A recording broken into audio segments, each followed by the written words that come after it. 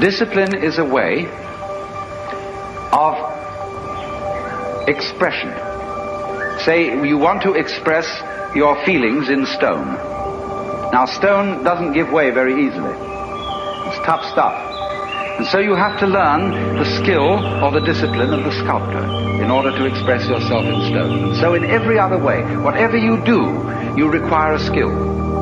And it's enormously important, especially for American people, to understand that there is absolutely no possibility of having any pleasure in life at all without skill.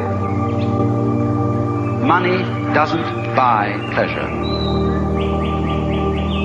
Ever.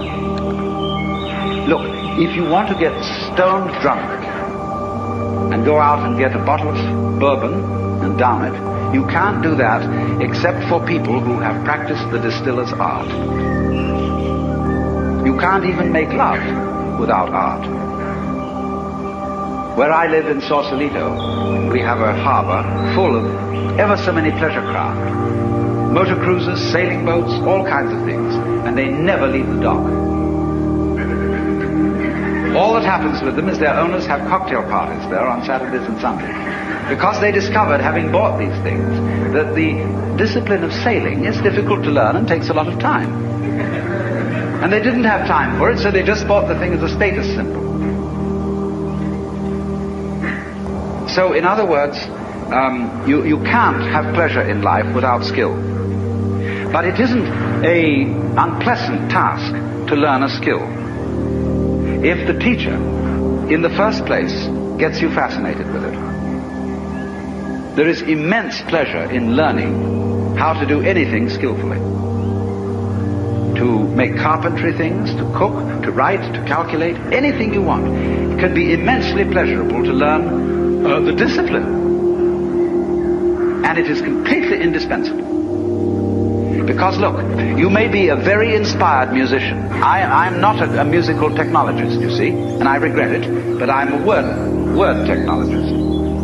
But I can hear in my head all kinds of symphonies and all kinds of marvelous compositions, but I don't have the technique to write them down on paper and share them with somebody else.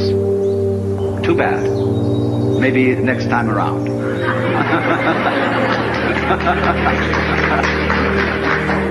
But you see, so far as words are concerned, I can express ideas because I have studied language. And I have worked very hard.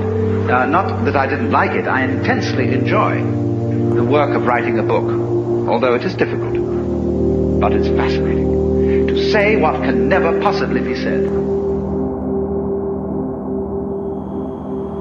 So,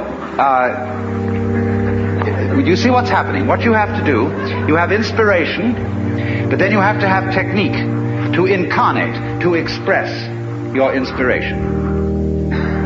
That is to say, to bring heaven down to earth, and to express heaven in terms of earth.